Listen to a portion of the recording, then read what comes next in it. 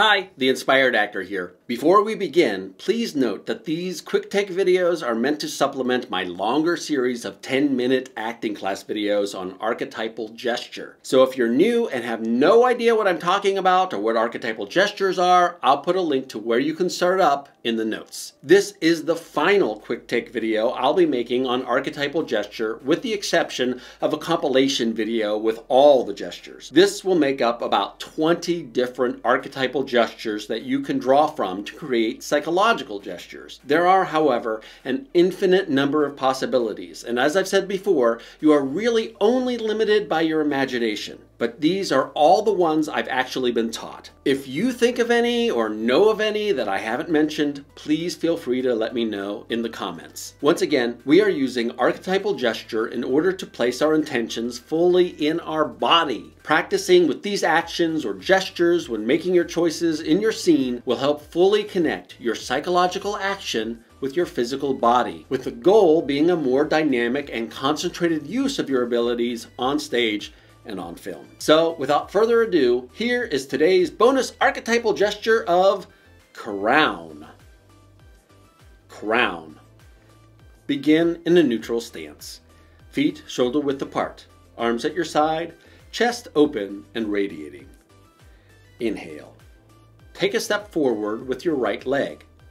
Simultaneously, extend your arms forward and up, imagining a crown forming between your hands, which are prepared to hold it. On an exhale, perform the following movements. Bring your imaginary crown down and place it on the object of the gesture. While maintaining the pose, radiate the feeling of the gesture with your full, concentrated energy. Once you sense the gesture is at an end, return to neutral. Do not rush the ending of the gesture or let it continue after you feel it has concluded.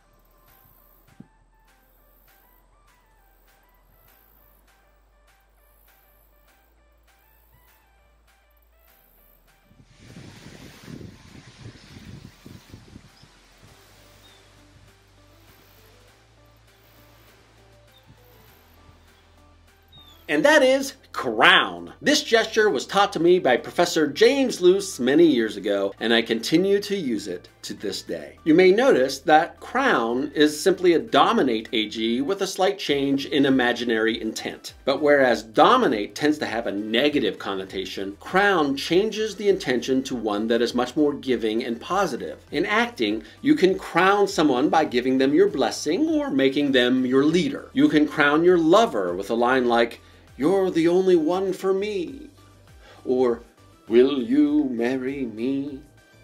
It's really a very cool gesture, and for me, it awakens a lot of stuff in my acting. Give it a try yourself and see what it does. As I said before, this is the last original quick take video on archetypal gesture I'll be making for a while. I have lots of ideas for quick topics on acting, film, and theater that I'll be doing next, so stay tuned for them, and don't forget to subscribe and crown that bell if you want to be the first to be notified when I release new videos like these. As always, when doing these gestures and actions, please remember your feeling of ease and your feeling of form. See you later, colleagues.